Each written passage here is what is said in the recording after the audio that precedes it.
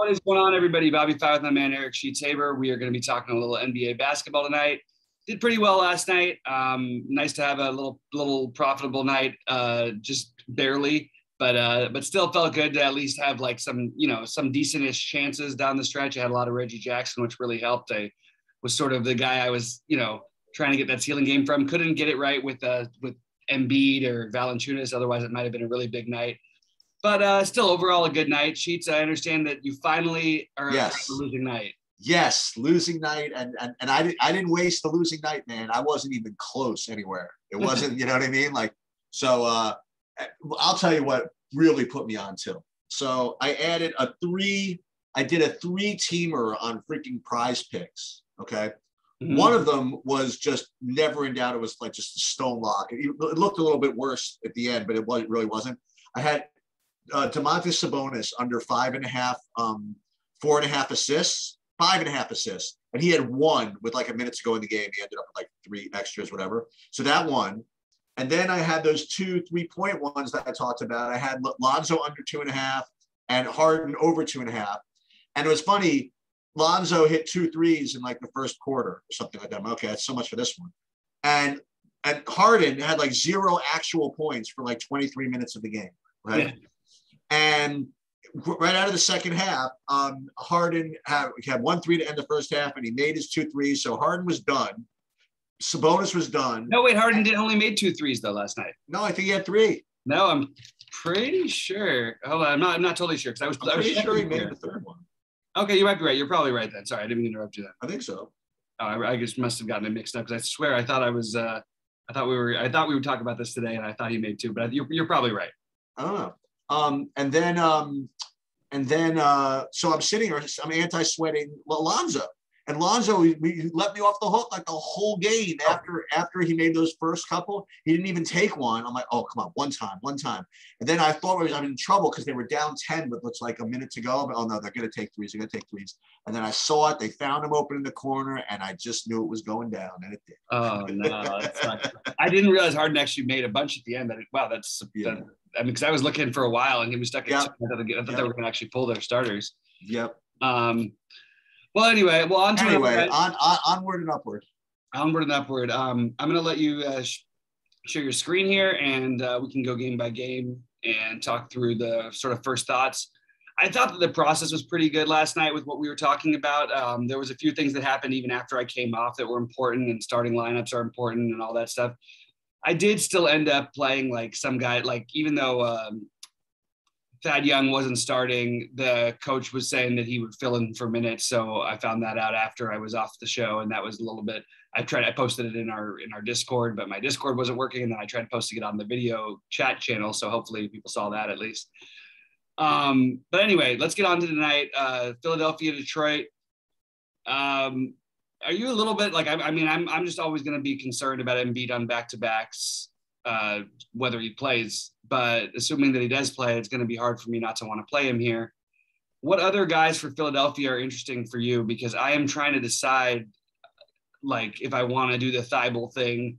I do think Shake Milton, at some point they're really going to extend him, but he still is in that 19-minute range. And on a back-to-back, you wouldn't think this is the time they're going to do it. So I'm sort of stuck on the other Philly guys for right now, but I definitely have some interest in Embiid. And I probably will play 1 or 2 of these other Philly guys, probably just 1. Right now, I guess Thibault, because the minutes feel secure, but it doesn't feel like a great play. So I'm sort of stuck on that one. Where do you see Philadelphia tonight?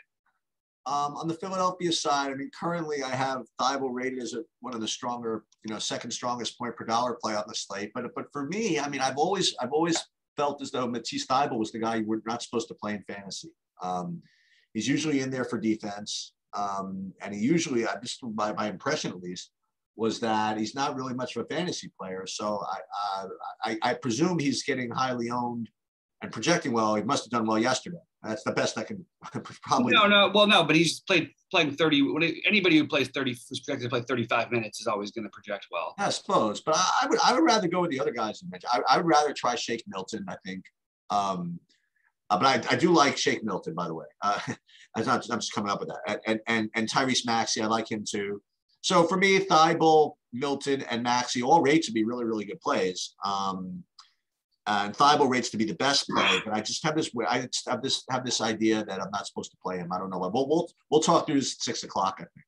Well, I always say that when there's tons of value, but like it's not like he's the same price as these other guys. And Shake Milton, who he is the same price as, like the odds, he's projected to play 23 minutes, which he's been projected the last 3 games. He hasn't played 20 minutes in a game yet this season. They said they're going to limit him, and apparently they said they were going to start taking the off. But on a back-to-back on a travel day, it doesn't feel like the time you're going to start doing that to me.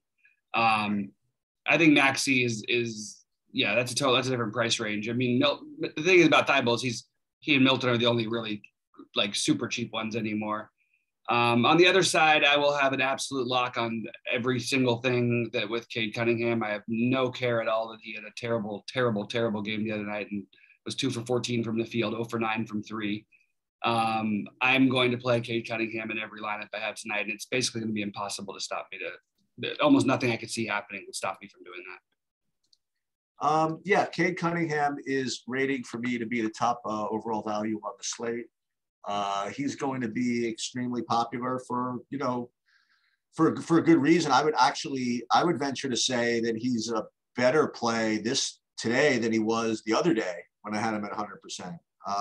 Why? Because, the reason why I say that is the other day there was at least you could say that there was some doubt as to what kind of minutes they would run with him just because he hadn't done it yet, But the fact that they threw him out there for a zillion minutes, remember when the coach came out, they asked about minutes restriction. He's like, no, whatever. I think people were like 70% sure that there was going to be no minutes restriction, but there was all still a little bit of doubt or whatever it is. And yet we still played him 100%. Now I'm pretty clear that there's no minutes restriction. And if they're going to let him roll, even when he's playing bad, I think he's now, I think he's even more of a lock than he was. So for me, I'm just kind of with. Yeah, he was a lock regardless of results, so I don't really care what happens. Yeah, no, of course. Those games are going to happen 1 out of 20 times at most. Probably even less likely than that, to be honest with you. But other than that, there's guys to have some interest in here. Kelly Olynyk had a nice game earlier this year against them. He's 5.1. I know people will have some interest in Jeremy Grant. I really do think that Cade is going to slow down Jeremy Grant's usage. So I'm sort of staying a little bit away from that. And Sadiq Bey is the other one I have some interest in. You could throw Killian Hayes into the mix, even though he and Cade kind of you could argue they take away somehow from each other. I think you could still play them together. Obviously their future is to plan on playing both these guys. They're a little bit redundant, but those are the guys I'm considering. Olynyk, Cade is number 1, obviously, then followed by Olynyk, Killian Hayes, and Sadiq Bey in that order. Yeah, I didn't quite get to any of these other Detroit guys, at least at first look. I'll take another look at it. You know what? Sadiq Bey is actually looking to be decent, but not a standout or anything like that. So I'm going to give these guys another look a little bit later. For me right now, it's just going to be Cade Cunningham as the play. One interesting thing people should think about is when they're going out there, if you're going to play Shake Milton at whatever percentage, why would we play Shake Milton who's playing 19 minutes when Killian Hayes has upside of 35 minutes, 33 minutes, let's say? And it just feels like there's something wrong in people's brain that isn't putting that piece together a little bit.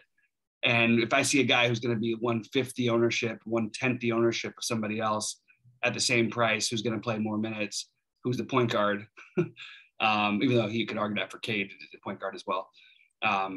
I just think that it's an interesting, like, why are people all just stuck on this Shake Milton idea? Because last year he looks like he creates things offensively, and yet hasn't had a game that's, as high as Killian Hayes. So I just think it's kind of interesting to think about it like that, even though I don't necessarily disagree that Shake Milton would be a better play if he had no minutes restriction.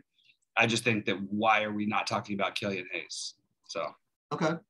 I would like to start with the Utah game, if you don't mind. No, yeah, go ahead. Okay. So I'd like to tell everybody, Rudy Gobert is not out. For those of you that are looking at DraftKings and see Rudy Gobert out, or FanDuel, Rudy Gobert out, he is not out. This is actually just kind of a glitch in reporting. Somebody reported Rudy out, and they meant Rudy Gay out, and people ran with it. And the way news gets shared, everybody just kind of jumped on it and said Rudy Gobert is out. Rudy Gobert is not out. I don't know why it is still in the DraftKings lobby. There's a heel injury that Rudy Gay had suffered. And really bad. And so just letting everybody know, Rudy Gobert is not out, and it's not in. I don't know why it's still in here. It's not Hassan Whiteside season. You know what I mean? So it's just.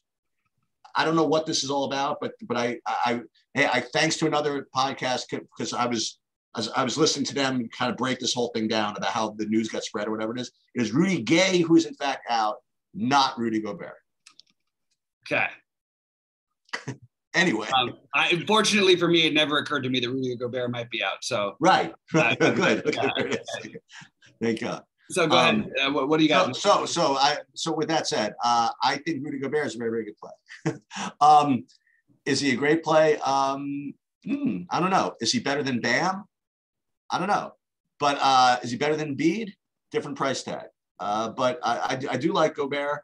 And he would be my favorite play on Utah. Now, I do see a questionable tag on Donovan Mitchell. And Donovan Mitchell, at the end of the first half, he was limping to the locker room.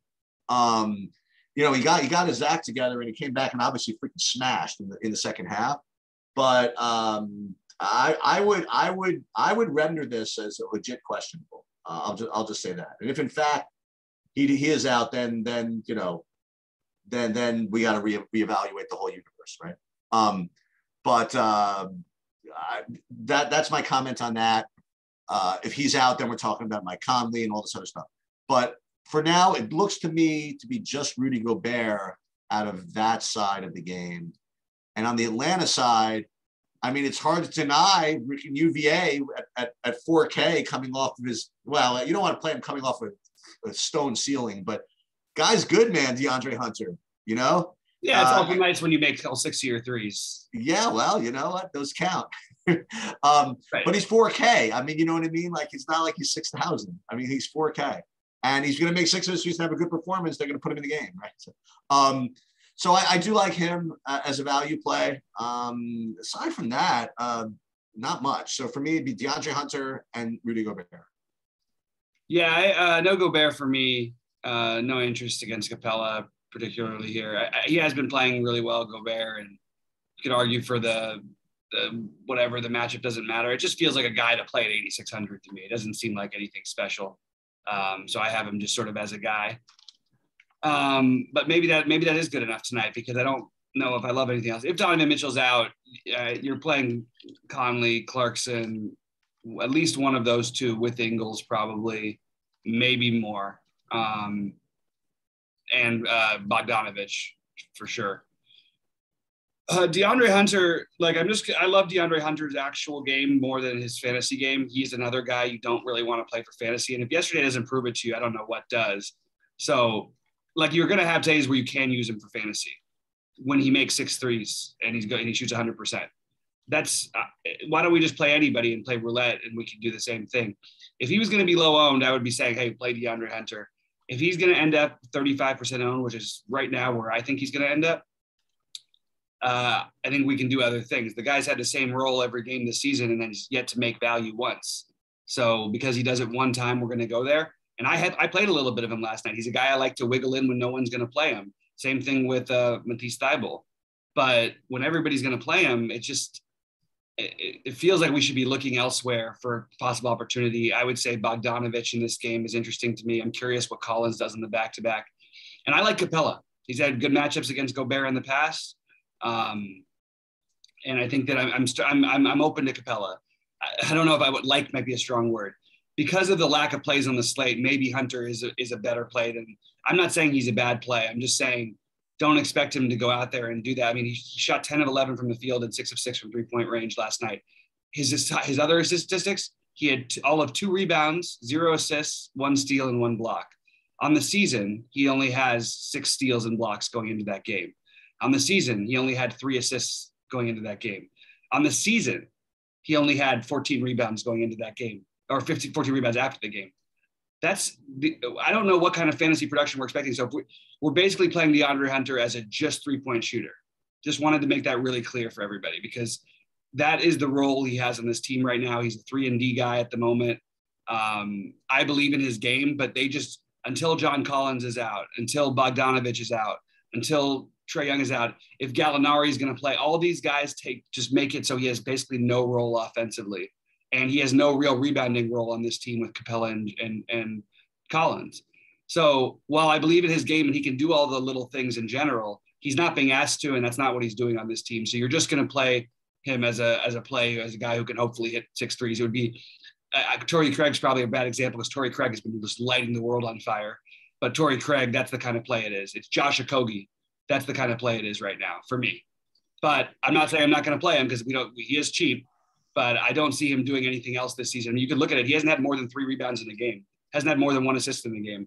So, and he doesn't score unless he's making open threes. So just keep that in mind. That's about the only thing I would say. I really do encourage everybody to come to the 6 o'clock stream where we go over more of this stuff, because this is where we kind of, or at least for me, where I blend in kind of like the projection work, the numbers work with these all too critical, actual basketball observations that really, separate the really good lineups from the really crappy ones. And that's like, if this were going on like at 6 o'clock right now, I would literally be just like, I don't want to say Xing out DeAndre Hunter, but at least like kind of trimming him back, just because, again, it's not all about numbers and projections. It's about these kinds of analysis, which is why Bobby's the best. Anyway, want to move on to Boston, Miami?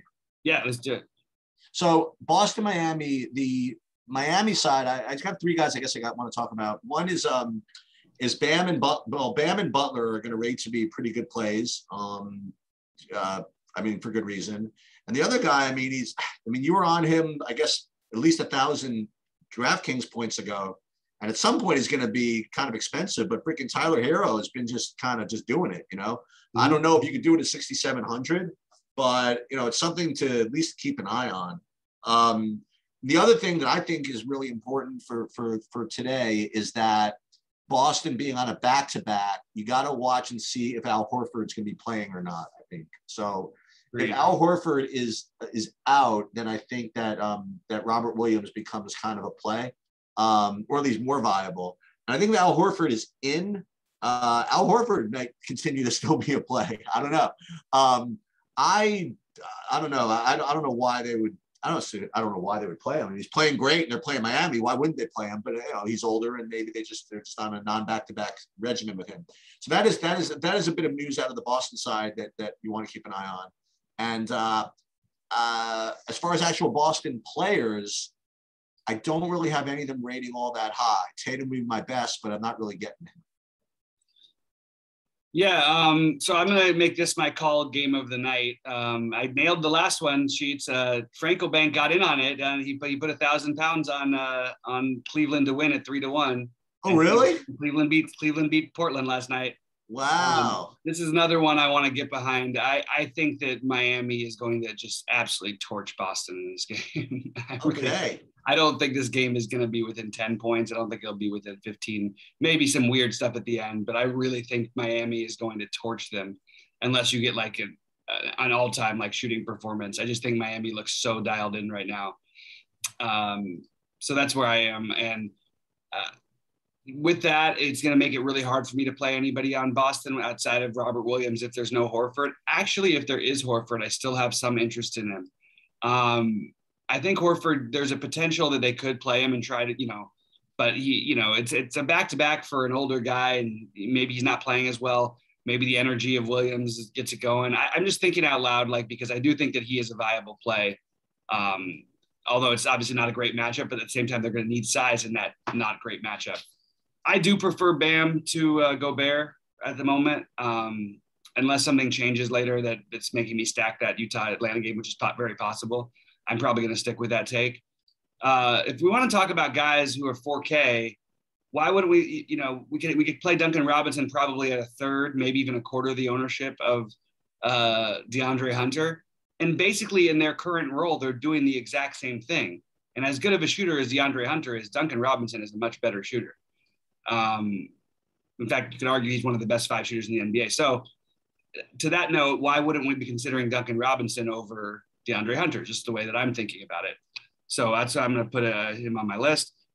Truth be told, in my first build, when I made it last night, I did put Hunter in it, just made sense and fit.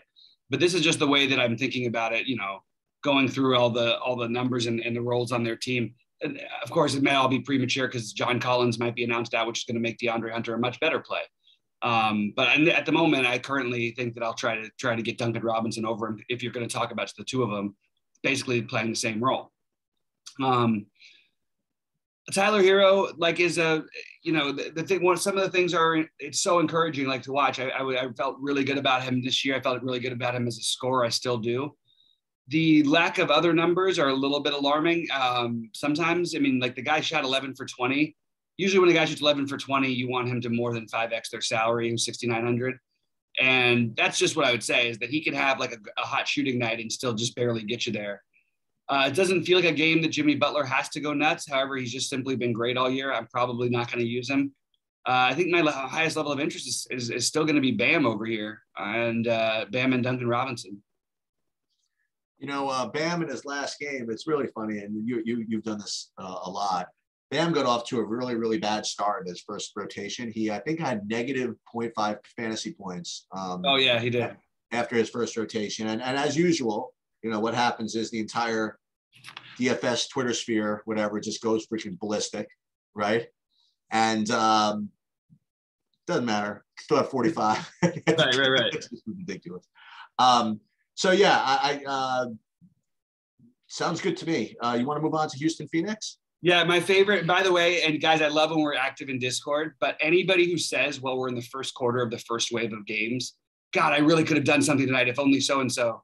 I'm seriously, those are the people I just completely tune out, and I have no interest in talking to ever again, because it is the most obnoxious thing about DFS. If I only did this in the first quarter, it's just so crazy how much longer the game is, and also how little relevance that has to anything going on. I'm much more interested in the back and forth and, oh man, I can't believe what a start for this guy, or how horrible is the start. But to say that if I had only made this decision, I could have been somewhere. It happens all the time in our NFL side. I'm not going to point fingers, but it's hilarious to me. I think it's really, really, really funny. Anyway, we can move on to Houston Phoenix. So I'm going to throw a little bit of bias in here. So I had a pretty good run the other night with Chris Paul, and I never really played Chris Paul, and every single time I do, I always seem to be happy that I do for some reason. Like he does a lot when he's on the court. He gets rebounds also now. He's maybe he always did. I never really played him, so I really wouldn't know. Get assists. Even though he doesn't take a lot of threes, right? He's very, very efficient. It seems, at least with his mid rangers, whatever it is. And he played a bunch of minutes in that last game. But I would like to point out that there was somebody that was, I think Cameron Payne was not there in that game. Yeah.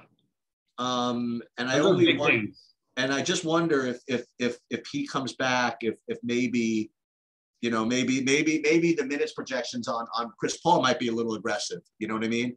Because Chris Paul is kind of, I don't want to say old, whatever, but he's someone that I don't think they'd want to run out 38 minutes in the regular season. They have to. And against Houston, you'd like to think that they wouldn't, they hopefully wouldn't need to run him out for 38 minutes. So I think that Chris Paul might be a little over projected today. Not that he's projected that great, but I'd probably be on the side of fading him. I'm looking at a big ownership projection on him for some reason. I can't imagine why that would be. Well, it's a short slate, I suppose.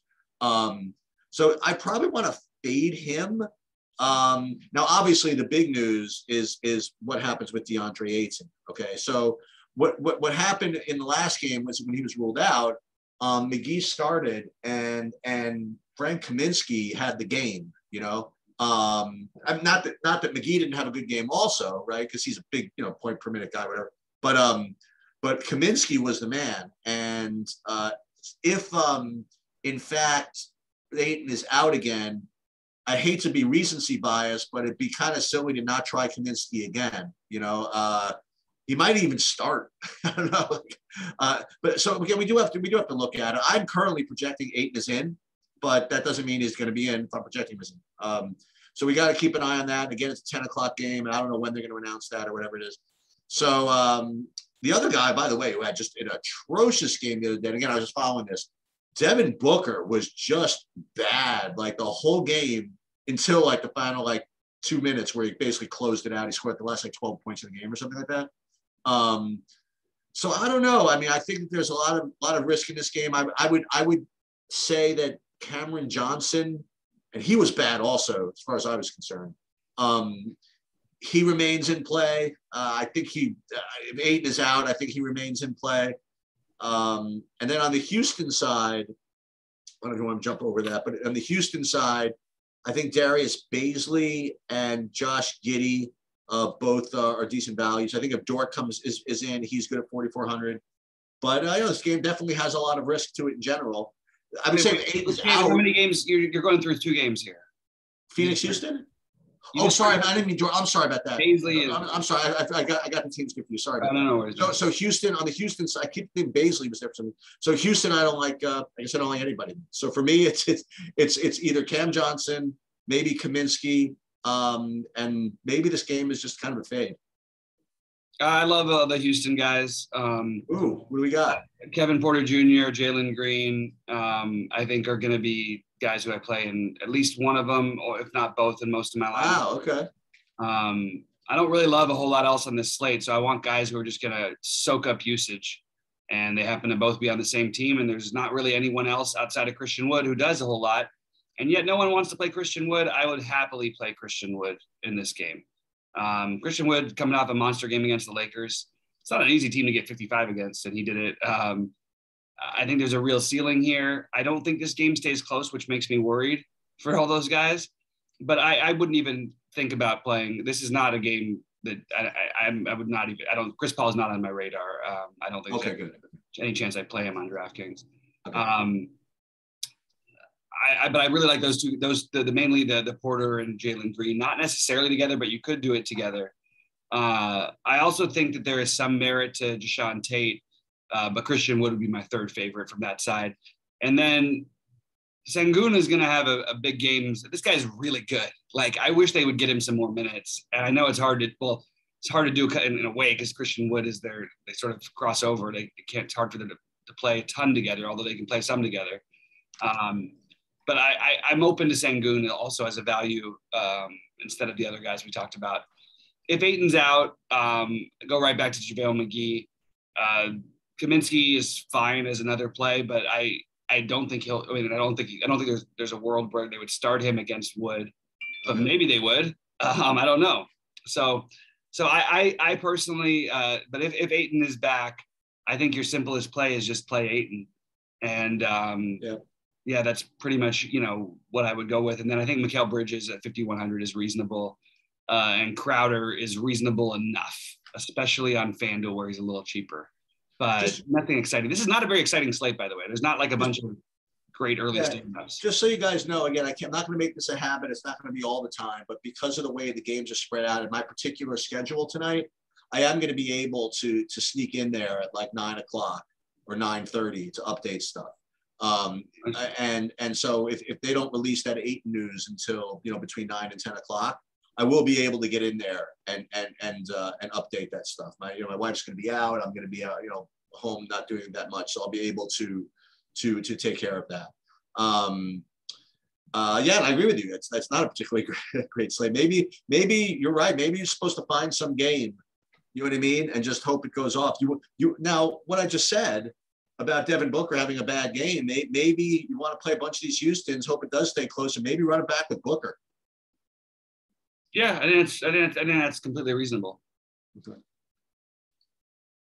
OKC, you want to talk about OKC? So as I was starting off saying, before I realized I was in the wrong game, before you realized I was in the wrong game, Giddey's pretty good.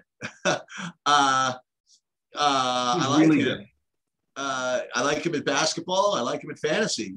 He's kind of like him. And then I like Baisley, as I mentioned before. And Shai's added these like step back threes, and he's He's good, man. He might get paid one of these days. I don't know. He did get paid. No, but maybe on another team also. Maybe he'll win one day.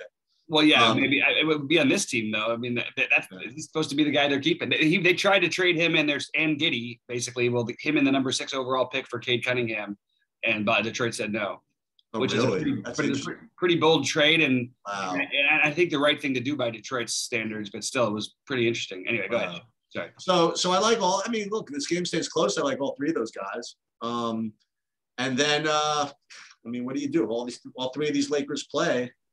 I mean, it is a nice spot to rest somebody if they felt like they needed to.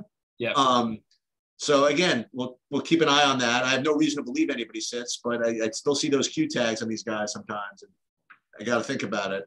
If all 3 of them play, it's just kind of be tough to play any of them. You know, it's an uninspiring spread game, and it just doesn't seem like the type of game where one of them would particularly go ballistic. But is this one of those like 5-game slates where you just want the raw points? I mean, I don't know. What do you think about that? Yeah, the way it's shaping up to be. Avery Bradley, by the way, is a guy who's 3K who's going to play a bunch of minutes. Okay, whatever that's worth. Yeah, I don't know. My tendency would be to treat this like we did the other night on the 5-gamer and try to play guys in the evening game as much as possible. Because if we don't have the Ayton news, which like off the bat you immediately are saying, well, they're playing Houston. Do we really need to play him in this matchup? You know what I mean? Like, and the Lakers. Okay, I know LeBron's fine in being back. Maybe we give Anthony Davis a break on this day. But the Lakers are trying to really put it together, so they're trying to get everything down. It is weird how they shot Russell Westbrook's price through the roof for some reason, sort of like speculating that someone's going to sit. And they shot Anthony Davis's price up as well. So no, they definitely hired. They definitely did some work with their all their algorithms, all their approach this year. I don't know exactly. No, but they have a thing with the Lakers where on the back-to-backs every time so far they've priced them up like 1,000 more. It's just the Lakers. It's not every other team. They're playing for the accounting for the potential sitting. Okay. Which makes the guys like even harder to play, you know, if they all 3 play. Right. And they're hard enough to play as it is where they all 3 play. I would say that if there was, you know, I don't know. I don't think Westbrook or AD are that bad of plays here, or even LeBron. But LeBron would be my least interest of the 3 of them. And I don't know if I can play. The truth is they look bad enough, even though they're winning most of the time, to where you think other teams can stay in games with them. But I don't know. This could be a stacking game if you wanted to get weird with it and play Giddey, Shea, Dort, maybe even Baisley, and then run it back with 1 or 2 of the big guys and hope one guy sits. But then you also could switch over to the Houston Phoenix game, depending on what happens with Ayton. Right. So it's an interesting like option, and that's the way I'm sort of going to probably approach this slate. I do think that the only guys I need to have from the early games for sure. I do think Embiid is a great play, but it does worry me a little bit the back-to-back. I think Cade Cunningham is the guy I know I need to have from that game. I don't really know that I need to have anybody else at the moment. Once we hear about Donovan Mitchell, that it may all change. Once we hear about, if we hear about DeAndre Ayton, that'll, you know, change for that later slate. You know, should anything happen to Boston, like on Horford sitting on a back-to-back, that would change something. I don't know if Horford will sit on the back-to-back, by the way. Boston is a horrible mess, and he's sort of the one piece that's sort of maybe keeping it together right now. Is Horford a good enough defensive player that it's going to impact how much we want to play Bam, or not really? No. Okay. I mean, even at his best, when he was a really good defender, like Bam he's a giant. I don't think anybody. I mean, I just told you I love Capella, and like he's playing against Gobert. I don't give these guys that kind of credit. And as good of a defender as Gobert is, has almost nothing to do with one-on-one stuff. Although I did, you know what I was mad about, Cheats, on this one? I did say it before last night. I said, you know, what's his name gives Embiid struggles, Vucevic, and I still played Embiid in 3 of my 5 big buy-ins, and I was like, what am I doing? It was too tempting. Anyway. All right, so that's pretty much all my thoughts. By the way, you know what's not happening, by the way? What's that? These big time studs are not No, they're not performing. It's early in the season. Yeah. I mean, still, you got Jokic who had 60 last night. It was, which was fine. Meanwhile, he was like, I don't know if you saw the end of the game. He was like 80% to have 80. I mean, like he had a 5-foot turnarounder down 2 with 1 second to go. That was a lock to go in and go to overtime. And it somehow didn't go in. It was literally like, if you saw it, I'm like, okay, this is it. And that would have been an 80 ball, I think. It would have been a shot for me. I think I was in like 30th place in the shoot around, and I had the only guys I had left I had the Jokic. I had what's his name who went off last night, who I kept talking, Jaren Jackson Jr. Right. 44, I think he had.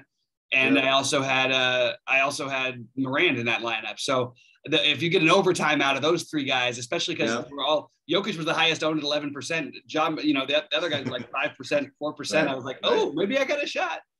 Anyway, all right, guys. Well, good luck to everybody. We will be with you later. And it's always tough to make sense of the early slates. I just think it's a feeling out, and this is where we're at currently process. But we'll have a better feel for it by 6 p.m. and once we have a little more information. All right. You want to send a showdown thing? Yep. Good luck to everybody.